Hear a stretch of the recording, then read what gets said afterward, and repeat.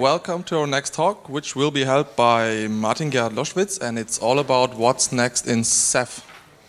Have fun. Thank you very much. Let's just sit down, everybody. Welcome to this presentation. Thank you for being here today. Just in case I'm speaking too quickly, that tends to happen from time to time, and in that case, please just throw something after me or raise your hand and let me know I'm speaking too fast. Don't kill me for that matter. That would be rather counterproductive for the rest of this presentation. Who am I? Please allow me to introduce myself. My name is Gerhard Loschwitz, and I actually am not here at the OSDC for the first time. Thanks once again to the wonderful team of Netways for organizing this event. It's a pleasure like every year. I am living, and I've been living for the last 8 years in the beautiful capital of Austria, in Vienna. But if you heard me speak German during the last days, you will definitely have realized that I was not born in Austria. I was born in a very small city very close to the Dutch border in the very, very deep western part of Germany. You may have seen some articles written by me. I tend to write articles for newspapers fairly regularly, so Linux Magazine, Admin Magazine. You may have seen some articles by me scrolling by there. I'm a Debian developer, so if you are using Debian or Ubuntu and you run Pacemaker or ChorusSync, then you will most likely have used packages that went through my hands, because these are the packages that I maintain. You will by now probably have found out that I'm doing stuff with Pacemaker, so the high availability stack on Linux, and I tend to speak rather regularly at conferences. My famous hobby is this one, and just in case you're in Vienna, please stop by and ask me for a beer and to play a bit of bowling. I also said this the last year, by the way. I said exactly the same thing last year, and nobody of you ever rang me or got in touch with me. So not sure it's me or the game. I will blame it on the game, I guess. But for now, if you're in Vienna, then we might be able to combine this with key signing, so just stop by. If between all my free time activities I manage to do some work, I do it for this company. We are doing 3 things mostly. Linux and high availability is one of them. We're doing OpenStack a lot these days, and we're doing Ceph. We're doing things with Ceph. We're doing installations for Ceph, and after all, that is why I'm here today. When we talk about Ceph and what's new in Ceph, I guess one of the most important things to do is to make sure that we are all on the same page with regards to the knowledge that's associated with Ceph. And for that reason, what I'm going to do in the first part of this presentation is I'm just going to give you a quick insight into how exactly works Ceph, to make sure that we all are on the same level with regards to the knowledge, because actually in order to understand what the new features in Ceph will be bringing, it's important to understand how the thing works in the background and how it's designed, how the solution is made, and why exactly changes are happening the way they will be happening in the future. So after all, Ceph is an object store. It's a solution that allows you to create seamlessly scalable storage devices. Why do you need that? Because we're building scale-out solutions by now. Every component we have in data centers is expected to scale out, and of course that applies to storage as well. Object stores are special when it comes to scaling out stuff, basically because they organize themselves mainly on the level of an object layer that is added on top of file systems and on hard disks. Of course, even object stores need conventional storage devices, such as normal hard disks with file systems on them. But the main difference between Ceph, or between object stores in general, and conventional storage mechanisms is that they use objects and they organize themselves exclusively based on these objects. So in fact, the borders of my hard disks and the borders implied upon the installation by any type of storage device that's underlying on the whole solution, in fact, are irrelevant. Ceph by now is probably the most famous object storage solution that we find out there. In fact, it's something that's sucking up most of the public attention right now. Although we have other solutions, most notably there's OpenStack Swift, which shares some very basic design elements with Ceph. We have other distributed storage solutions, such as ClusterFS, which in fact is not an object store. By now, Ceph definitely is the one that's gaining a lot of attention from the community. We'll be talking about the community in a minute. Basically, Ceph, so to speak, is what people mostly associate with the category of object stores these days. The name Ceph derives from the animal family of the Cephalopodi. As I studied Roman Catholic theology for 3 years, I had to learn ancient Greek. And that is why I know what that means. Cephas is ancient Greek for the head, and podos is ancient Greek for the feet. So in fact, these guys are called head feeders. And if you take a look at them, then you will know why that's the case, because basically they don't have anything except for head and feet. And so the name is quite appropriate. And by the way, also the individual Ceph releases are named after subcategories of this animal family. By now they are running out of matching family names though, so they are continuously busy looking for releases for the next releases. As we will see, Ceph is a solution that splits into a number of different parts. The object store, we have a block device interface, we have a file system interface, and we have a RESTful API, allowing me to access my Ceph cluster just like I could access any web-based service using a RESTful protocol and HTTP. The most important component, though, is Rados. Rados is the storage engine that's running in the background. Rados is what actually takes care of storing information that is uploaded into the cluster. In fact, every information uploaded into the cluster is converted or in fact saved as a binary object. The cool thing about binary objects is that you can just split them apart, and as long as you put them together in the same order that you have split them, you will get exactly the same result you had before the split. Rados is an acronym. If we want to explain the acronym, we best start at the end of it, because that's fairly obvious. Rados is an object store, and OS at the end is what object store actually resembles. It's distributed, so anything that's stored inside Rados will be stored in a distributed way. It's not going to be in the same place, it's going to be in different places. We're talking about autonomic. In this case, what's meant here is that Rados is in fact self-administering. Whatever it can do to get itself out of trouble, to recover from the failure of individual components, is something that Rados will do, and it's not going to require the administrator to do that unless a failure, a problem is so critical that it cannot self-heal anymore. Self-healing is a very important part of the Ceph concept, of the Rados concept, and that is what the A, the autonomic, stands for.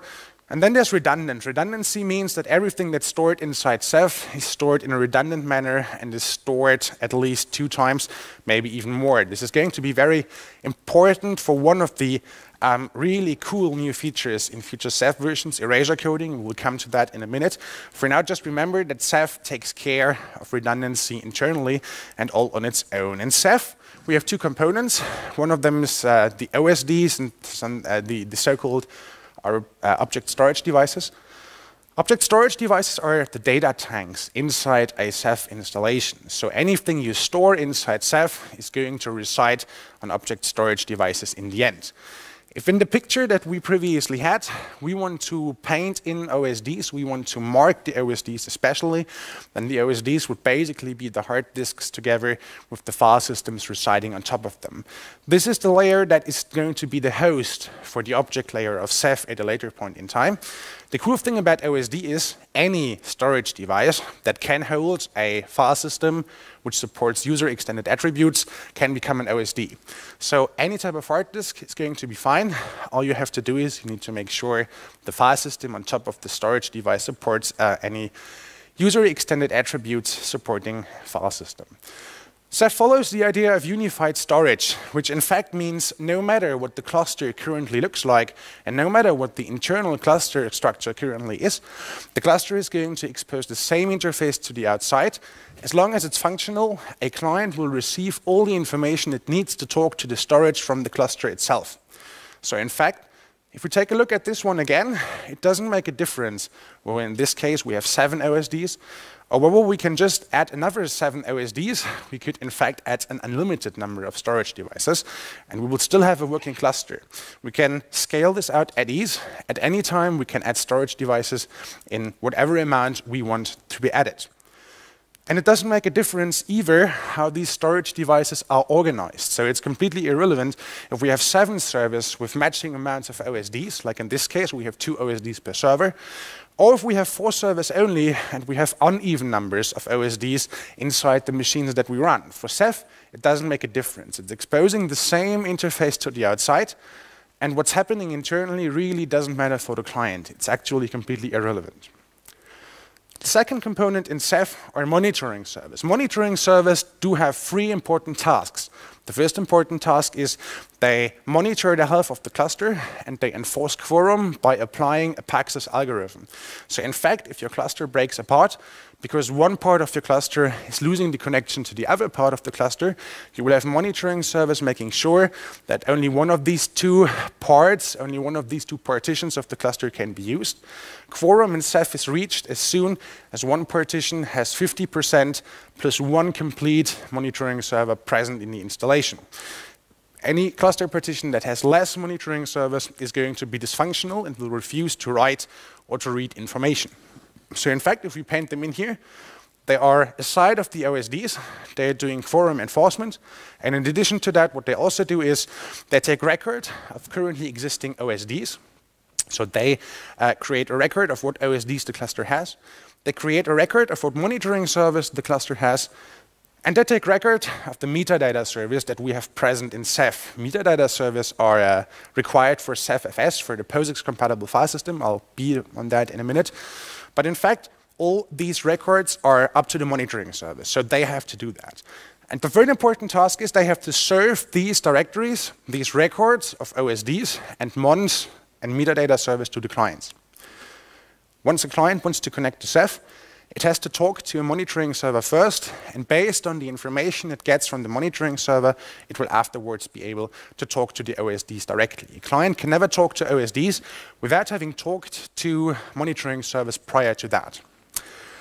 Data placement in Ceph works fairly easy. Down here we have 4 OSDs. There is a shadow on these. I'll just make that disappear in a minute, and I'll explain why it's there. We have monitoring service, and now let's assume we have a client. And the client wants to upload something into the cluster. And as already said, before it can talk to storage devices, it needs to talk to monitoring servers. So that is what it's going to do in the beginning. It's going to talk to one monitoring server, and it will get the OSD map, the map of monitoring servers, and the map of metadata servers. And once it has these information, it knows what the structure of the cluster looks like. And now, based on the actual process it has to do, storing the file it needs to store on the service, it will start using an algorithm that was specifically created for Ceph, and it will do a number of different steps. Let's assume, for the sake of simplicity, that the file here that we are expecting to upload into the cluster is 16 megabytes large, which in fact is 4 times the default maximum object size. So in fact, the Ceph cluster is going to split this 16 megabytes large file. The client is going to split this file into 4 binary objects. And in the second step, it will assign these binary objects to individual groups. In this case, let's assume it assigns them to 2 different groups, the green one and the blue one. These groups in Ceph have a special name. They are referred to as placement groups. Placement groups basically decide what OSDs, what storage devices individual objects get to be stored on based on their relation to a placement group. Every binary object that belongs to the blue placement group is going to be on the same OSD as all other objects belonging to the blue placement group. And for the green placement group, it's the same. Now let's assume we have the calculation happening, and the client determines that based on the information it has received from the monitoring service, the green placement group is going to be on the first OSD, and the blue is going to be on the third OSD. What happens now is the client just starts uploading. And the cool thing about this is that it's going to upload stuff in parallel mode. So in fact, it's going to upload as many objects as it can at the same time.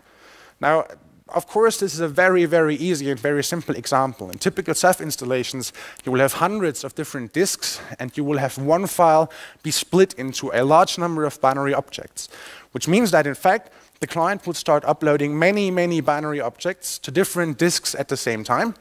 And that's important because it's happening in a parallelized way. So in fact, what the client is doing is writing to a number of different spindles at the same time, which is important because obviously I can combine the performance delivered by individual OSDs, and that's why I don't need expensive hard disks. I don't need SAS drives for this. I can do it using serial data disks. And it's very common in Ceph clusters to just use 4 OSDs, standard serial data disks, with 7,200 rotations per minute, because the performance they can deliver on their own is not that large, but the performance they can deliver as a group is in this case more than sufficient, and probably bigger than the performance you can get by using individual single SAS disks, for instance. Once the client is done uploading, we have a picture that looks like this. We have a green placement group, which is on the first OSD. We have a blue placement group here, which is on the third OSD. And now I was talking about replication earlier. This is not replicated. In fact, if we lose the first or the third OSD, they would be gone and we would lose the data. So in fact, we need a step in the process that takes care of replicating stuff in the background.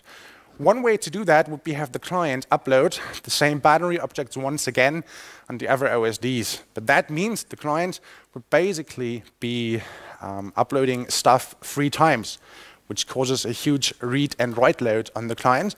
And that is why the Ceph developers have basically just decided to do it differently. You will actually typically find Ceph clusters where the OSDs are combined with fed links, so 10 GE at least, probably more. And the replication of binary objects will happen in the background.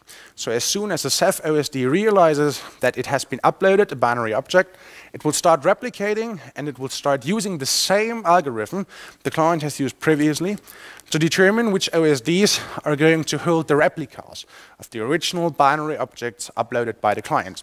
And then they will just do the uploads. In the end, we have something that is very similar to this. We have 2 green placement groups here, 2 placement groups blue. And they are on different OSDs. We have replicas of the objects, and in this case, everything has just worked the way it's expected to work. Now, let's take a quick look back at what actually we want to have here. Basically, because I was talking about an algorithm, and I need to mention what that algorithm is. That algorithm basically is referred to as crush. It was written specifically for Ceph. It was designed by the same guy who designed the Ceph cluster itself. It was written by Sagewell. And some of you may think it's a bad idea to call an algorithm that processes data with crush, but it's just an acronym. In fact, it's the acronym for controlled replication under scalable hashing. And the general assumption about crush is that it's going to be a random algorithm, so it's going to produce random results. But as long as the layout of the cluster is the same, it's going to be producing the same random results reproducibly, which means that if I'm uploading an object into the cluster and I do the same calculation later for reading that object, I will get exactly the same results I got in the first place. Only once the cluster layout changes, because I lose OSDs, because OSDs fail, or because new OSDs are added, the result of the calculation using the crush algorithm is going to change. The cool thing about crush is that you can configure several parameters related to crush. And by doing that, you can make the cluster rack aware, which means that you can basically tell Ceph, hey, store 1 binary copy of the object in rack 1, and store the other one in rack 2, which may be in another fire protection zone inside your data center. So that's cool stuff. But in fact, it's not quite there yet where the Inktank developers want it to be. Interface-wise, we are talking about 3 different interfaces here. The Radar's block device allows to access a Ceph cluster like you would access a standard block device. The Radar's gateway is the interface that provides a RESTful API. And the CephFS is a POSIX-compatible file system, allowing you to access a Ceph cluster like any POSIX-compatible file system that you know. And those who were in my presentation last year already, of you, may think, okay, so I knew that already. This is boring. What the hell's wrong with the guy? Why is he telling me the same things he told me last year? We're done with that part now. And now let's get to the really cool things. So let's get to the stuff that actually we will see in Ceph, either in the very close future or in the future not so close, but still reachable from today's point of view. We'll be talking about some features today which will be introduced very, very quickly in Ceph. Erasure coding is one of them. Tiering is another one. We will be talking about distributed setups with Ceph, multi-DC setups. We'll be talking about automation with Puppet and Chef. We'll be talking about CephFS, about the POSIX-compatible file system, and we'll talk about enterprise support, and that's the part of the presentation during which I will feel like an Inktank marketing guy.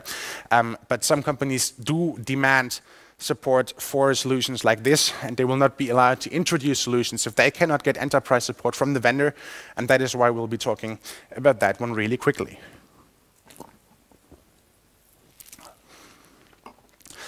So erasure coding. Who of you has heard of the feature already?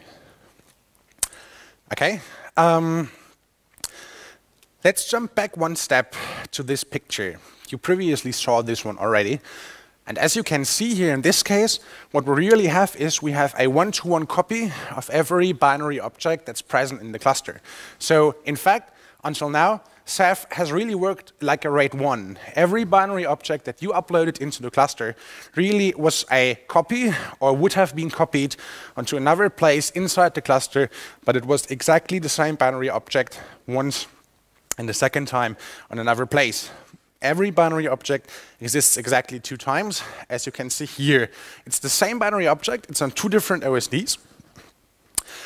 Now the problem with this approach is it works great, but it reduces the net capacity of your cluster by 50%.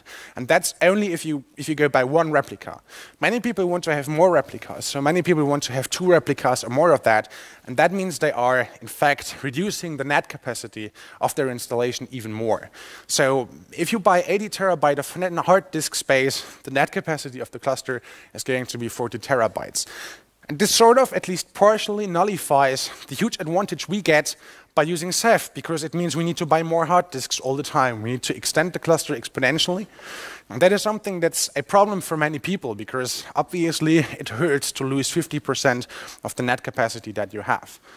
And that is where Erasure coding comes in. It makes Ceph work like a RAID 5. You will all have used RAID 5 by now in your data centers.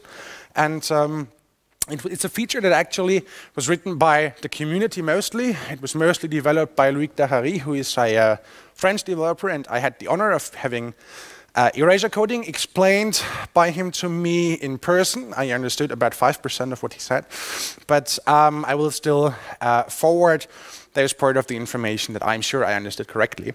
The basic idea behind Erasure coding in Ceph is to split binary objects into even smaller chunks, which means that we need to adapt our example. Right now we have more OSDs, and as you can see, we have binary objects, and these are split into chunks actually.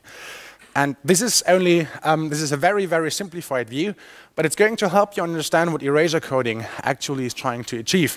Because basically the whole idea behind Erasure coding is, as soon as one OSD fails, I'm not losing complete objects, but I'm losing individual parts of complete objects. So let's assume that one of our OSDs has failed, and now we are missing a part of the green binary object that we have seen up there. Now this is using a XOR mechanism. In fact, it's a very, very complicated XOR implementation. It actually works, which is the good part of it. What's going to happen in this case is the one OSD that didn't have anything left, or that didn't have any object until just now, is going to get information about the 2 remaining chunks we still have of that object that was gone away, and it's going to recalculate the missing parts out of the 2 objects or the 2 chunks of the binary object it still has. So in fact, based on this assumption, it's going to recreate the missing part, and it's going to have the missing part afterwards. The cool thing about Erasure coding is this reduces the amount of space required for replicas enormously. It's configurable. I can basically decide what level of replication I want to have. There are different replication factors available, so I can basically say I want anything between a replication 1 by 1, so a 2.0 replication, to something as low as 1.2. There is one problem with this approach, or actually it's not a problem, it's more like an inherent design thing that this approach comes with, and that is the lower the level is, the lower the replication factor is, the longer it takes to recalculate missing chunks, because there will be a lot of communication happening in the background, and there will be a lot of calculation happening in the background. So in fact, the lower you have set, the lower the value is you have set for the replication factor, the longer a recovery of a failed OSD is going to take, but the less space you are going to lose by having replicas inside your cluster. I think the standard value is something between 1.5 or 1.7, so it's still better than a complete replication, a 1.1 replication, a 1.2.1 replication. Really, there is no golden standard on what the replication factors should be that you will be using. You will probably have to test out based on the environment that you have and based on the hardware that's available in your setup. Erasure coding is going to be available in Ceph 1.80, and that's the version that actually should have been released 4 weeks ago. You're very happy because I was under the expectation that the thing I would be talking about would be released about 4 weeks ago, but in fact it's not yet. And so this is going to be a brand new feature in the next and upcoming Ceph version. There's tiering. Tiering is a very important factor because in fact not all data stored inside a Ceph cluster is equal. And if you've been dealing with storage up to this point, then you will have made the same experience. For instance, stuff that is uploaded, that has just been uploaded to the cluster very recently, is usually expected to be served quickly because it's hot. So anything that I upload into the cluster, I typically want to make available to others immediately, and others will expect this information to be served almost as soon as possible, almost immediately. And on the other hand, I may have customers willing to accept slower performance in exchange for lower prices, which means I would basically have to put those customers onto slower storage. I would have to pay less for acquiring the storage. I would be able to charge my customers less, but in fact, it would still be something that they would be willing to accept because they get lower prices. In Ceph, up to this point, tiering was partially there, but it was hard to implement a working system of different tiering mechanisms because there are a number of limitations. With Ceph 0.80, pools will allow to store data on different hardware based on the performance the hardware can deliver. This has personally been present in Ceph up to now already because we were able to do very similar things using the crash mechanism and configuring the crash mechanism accordingly. The important thing here really is pools, and you may not have heard of pools just yet. So what are pools? Pools in Ceph are a logical unit, or actually they are a logical unit in the Radar's object store, so in the storage engine that's running in the background. A pool is a bunch of placement groups. So whenever you're talking about a pool, you are talking about a defined logical unit of placement groups that we have inside the cluster. And by using tiering in Ceph, pools can be tied to specific hardware components. I can basically say there is a pool that's named fast, and that's residing on SSDs only. And I can have a pool that's called medium, and that's residing on serial ADA disks.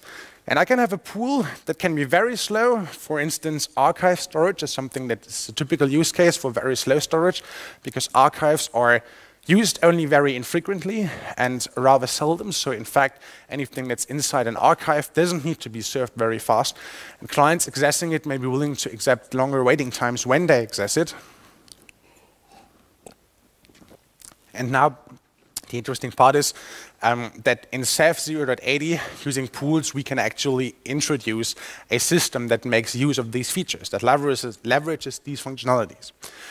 All replication in Ceph happens intra-pool when tiering is in use. So in fact, one pool, one specific bunch of placement groups is replicated between the same pieces of hardware. And the really cool feature in Ceph 0.80 is that by now, data may be moved from one pool to another in Raiders on the fly.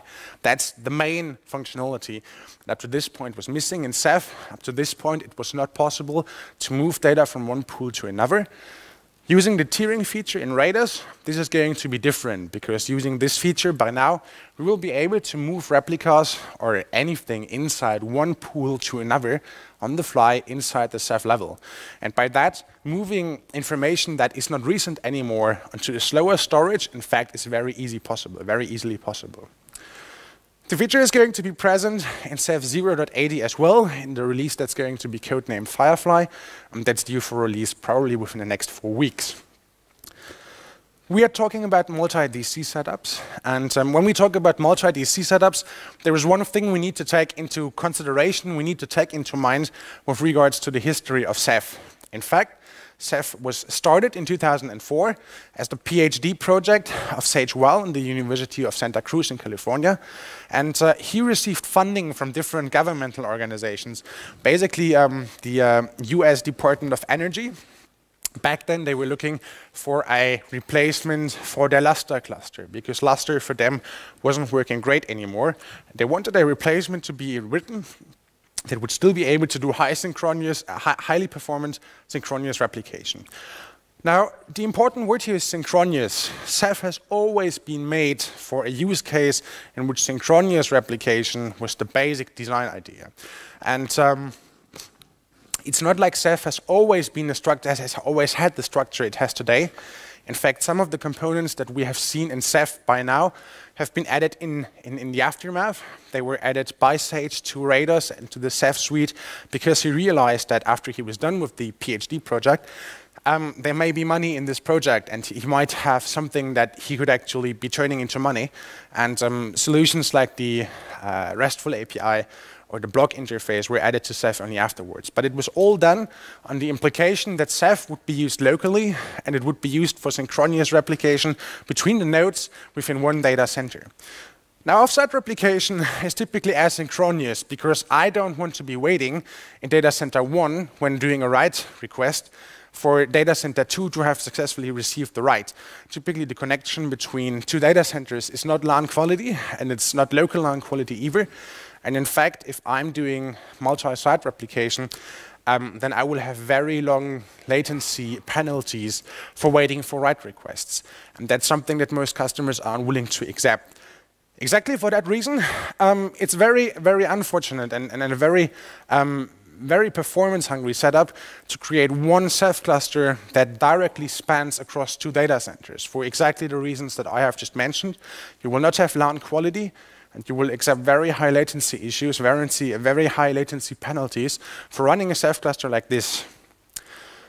An earlier version of Ceph, Ceph 0.67, in fact, received a feature that was called Radar's Gateway Federation. So the Radar's Gateway, the RESTful API to Ceph, was added a feature that was called Gateway Federation. And this is a first step, this was a first step on the way to working multi-DC setups in Ceph and Radars. Down here we have two data centers. We have one data center that's on the right. We have one data center on the left, DC1, DC2.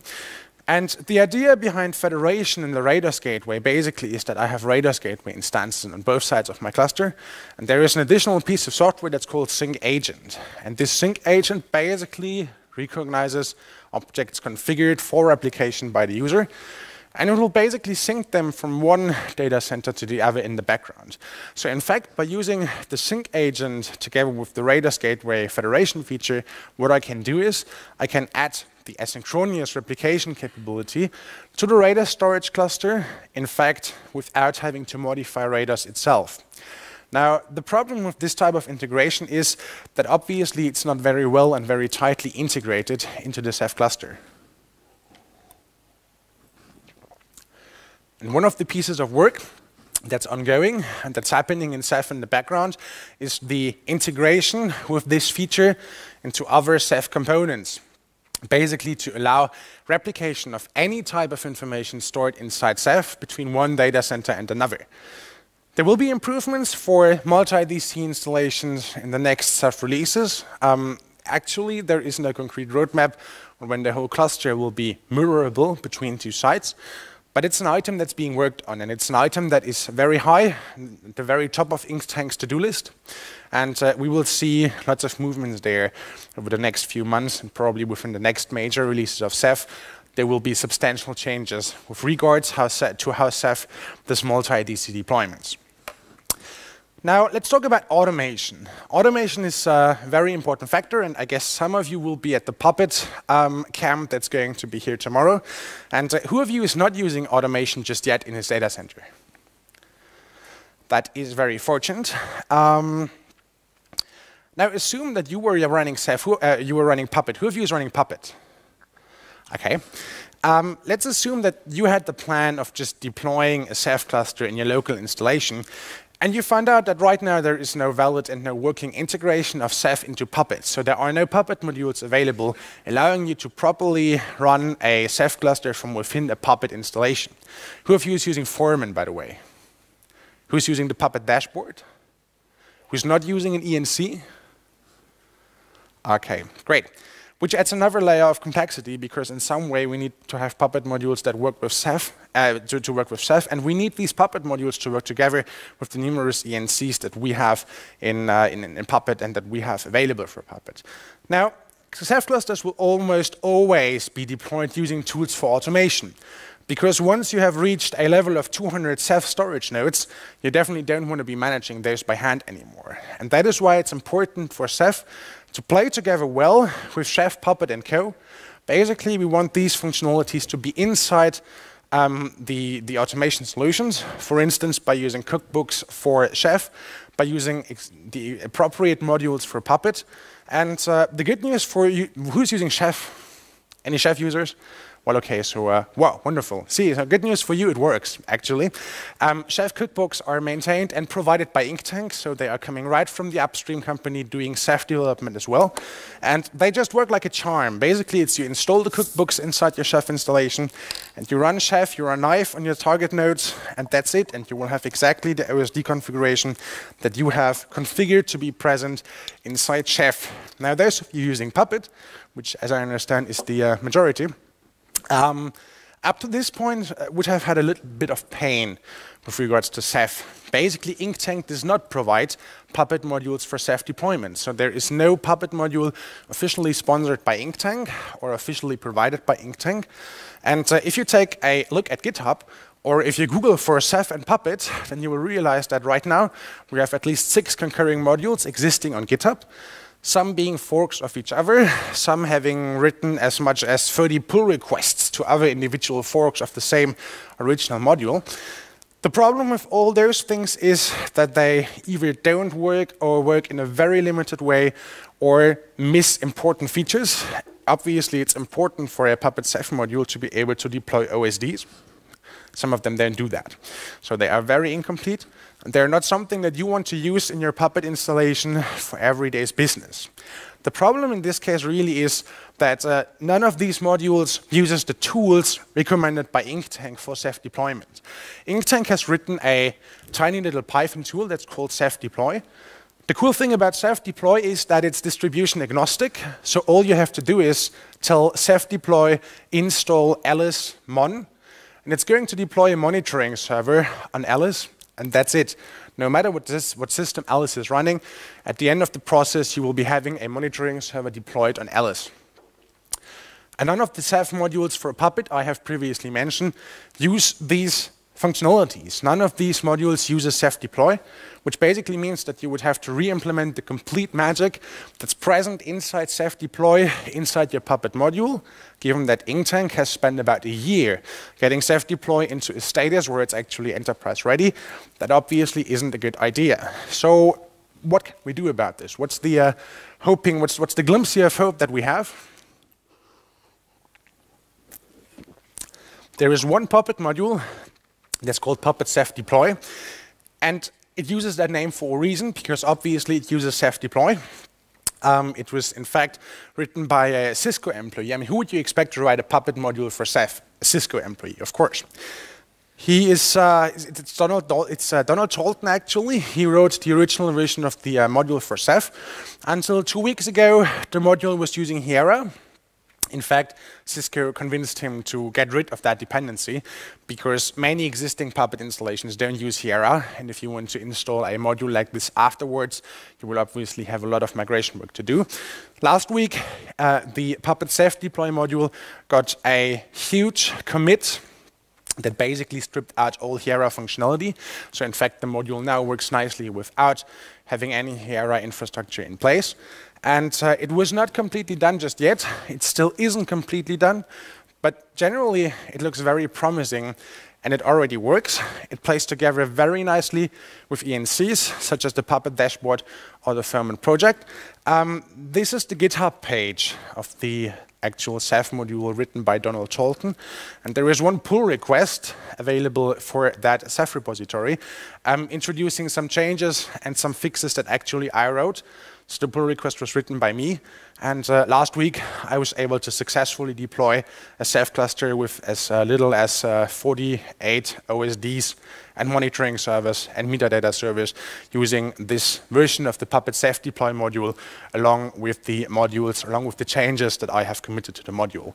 So if you want to run this software, if you want to run Ceph together with Puppet, then you definitely want to take a look into these, and you should be able to get a Ceph cluster bootstrapped with Puppet fairly easily, which in fact means if you want to use this, then probably this is the solution for Puppet that you want to go with. CephFS. Who has heard of CephFS? And who is only here because he plans to use CephFS? Oh, that's great. That's about 100% less than last time. CephFS is like a bleeding wound inside the Ceph development community. And some people consider it already vaporware, but in fact that's not fair, because CephFS is already available and it works, most of the time at least. there is one thing you need to understand about CephFS if you want to judge the quality of the code base that we currently have. For CephFS, the really critical component is the metadata server, the MDS. After all, if you have an object store and you want to deliver POSIX-compatible metadata for that object store, then you need to have a component that can deliver those metadata. And in Ceph, that's the metadata server, the MDS. In fact, running CephFS today with exactly one active metadata server is fine and will most likely not cause trouble. It will at least as likely cause no trouble as a standard SAN storage is going to cause trouble. So as long as you have one active MDS inside the whole installation, that's fine. Now the offer of CephFS and the offer of Ceph and of Rados obviously doesn't quite like that idea, because according to Sage Wild's opinion, any component inside a setup like this must be capable of proper scale out, which means that I must be able to run several active metadata servers inside the same cluster, and that just has to work, which means that basically I must be able to have a number of metadata servers and they all must be able to be active at the same time. This is called dynamic subtree partitioning. Every active metadata server will be responsible for the metadata of a certain subtree of the POSIX-compatible file system. So if I want to see the metadata of one file, then I need to do that using one metadata server, and if I want to see another file in another subtree, then another metadata server will be responsible for doing that. And right now, this dynamic subtree partitioning is the part that's causing trouble. It's something that Sage really wants to get fixed, because obviously CephFS still is the thing that all this started with, and it's the thing in the middle of his heart. Right now, CephFS is not Inktank's main priority. So in fact, right now, they are not putting massive amounts of work into CephFS, but they are actually planning to release CephFS as stable in the fourth quarter of 2014, along with a new ICE version of Ceph, along with a new long-time version support. So in fact, if you want to use CephFS, it's coming, and they are working on it, but right now they have other things they need to do first, and once they do that, they will be featuring a CephFS that actually is stable. And how far that is going to have another feature or other features aside the ones that I have just mentioned, we don't know just yet. We don't know what's going to be on the roadmap for CephFS in 2014, but they are working on making CephFS stable, and it's going to happen. It's not like somebody has withdrawn the project. It's not like they're not planning to do that anymore. They just need some time for that. Quick question. Please. I have no idea about that. I want to do something with it. But if CephFS is not stable, that's probably not widely used. So what's the main point of CephFS? Most people use it as a storage backend for object storage, mainly for distributed block storage inside virtualization environments. And most people doing that are very happy with it because that part of the cluster is fine. Many people are using the Rados gateway for RESTful access to a cluster. So basically what they do is they provide storages like Google Drive or Amazon S3 using a Ceph cluster and the Rados gateway in front of it. And yeah, I think these are the two main users right now. Enterprise support. Many companies have policies forcing them to have support contracts for major individual parts of their infrastructure. And obviously, if you're running a central Ceph storage, then in fact, that is a central part of your infrastructure. And in fact, these companies are forced to have some type of support contract, even if it's just an insurance, that in case of problems, somebody will cover the people's back. Inktank has started to offer that support through a product called Inktank Ceph Enterprise, called ICE. ICE comes with a number of different features. ICE gives users long-term support for certain Ceph releases, such as Ceph 0.80. That's going to be the Ceph release that will feature long-term support. And Inktank promises to bring you hot fixes just in case you run into a problem that actually is critical for the health of your cluster or your data.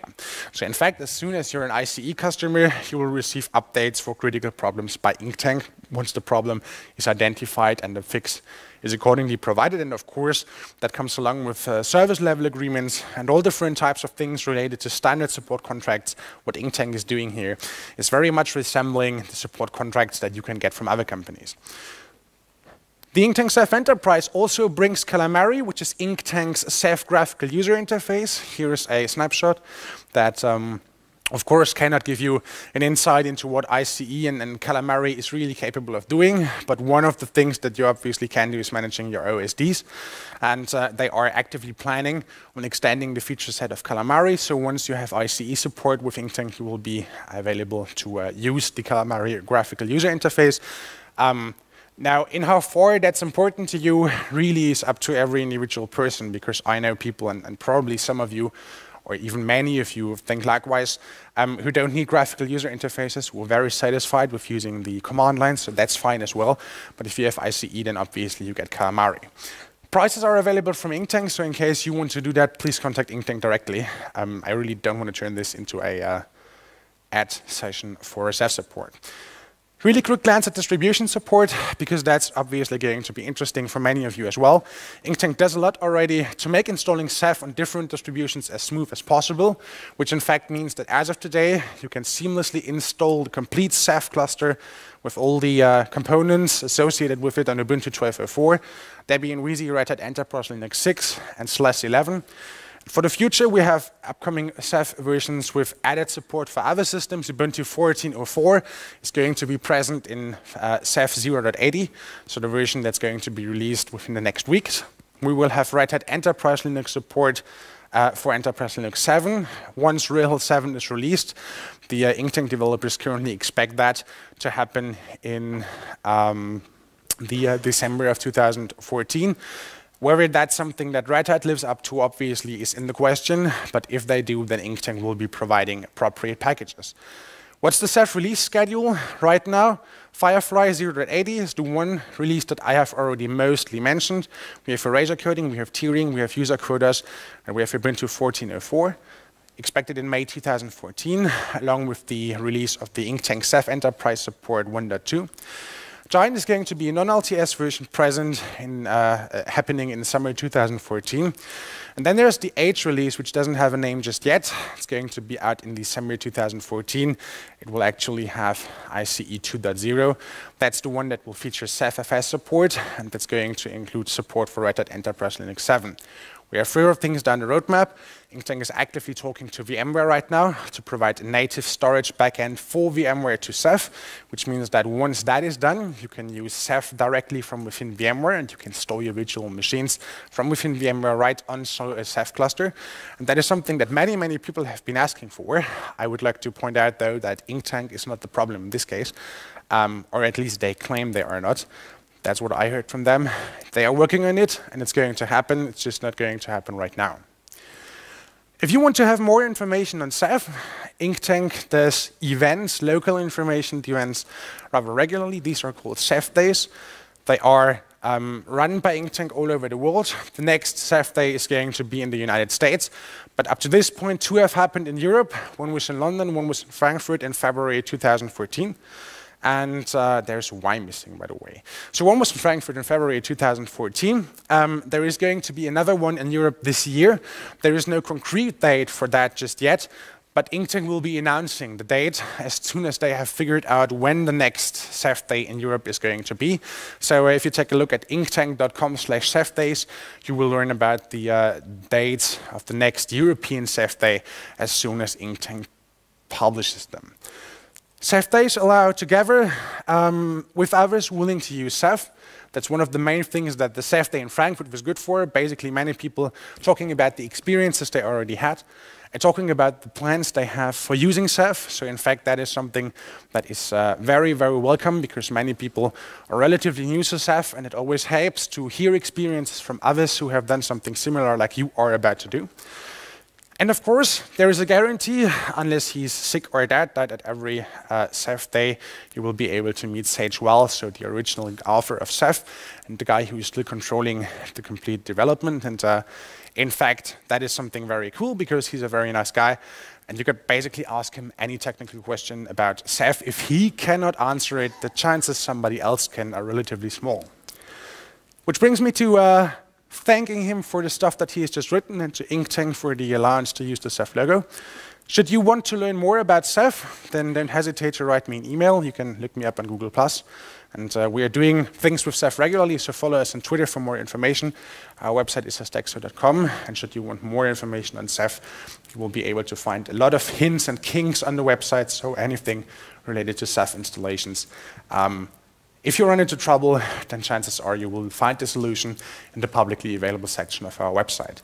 And with that, I think we can conclude the part of the presentation and go to the questions. Yeah? Is there any... Thanks. Just out of curiosity, is there any S3 API provider with the Ceph backend?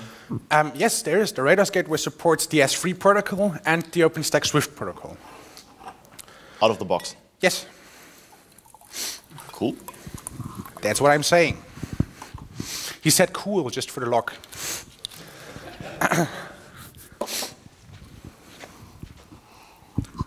Have you used, have you used the Kraken Dash already?